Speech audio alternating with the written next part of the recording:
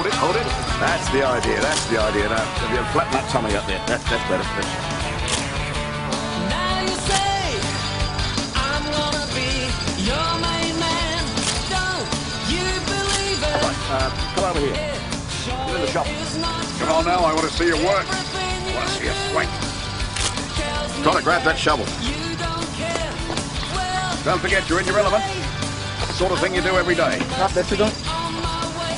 Your Susan's gone. Left the fans, eh? Yeah, Joe, he's going to have a ballistic. Oh, it's all for a good cause, isn't it? Oh, hang on. We need some more baby oil. Slap a bit more on, will it?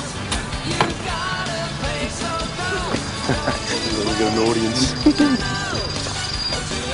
Oh, look who else. Ooh, that's a wrap. I don't really know what to say. All I know is that guys like Mark don't win in the end. Oh, you got a bit to learn about life, mate. Listen, you better tell me what happened at the school. Susan was on the phone with some very choice words. I might let Lou explain that one.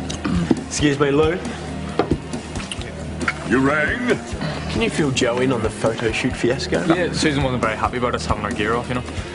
Your gear off? Ah, just their shirts. Susan got a bit uppity.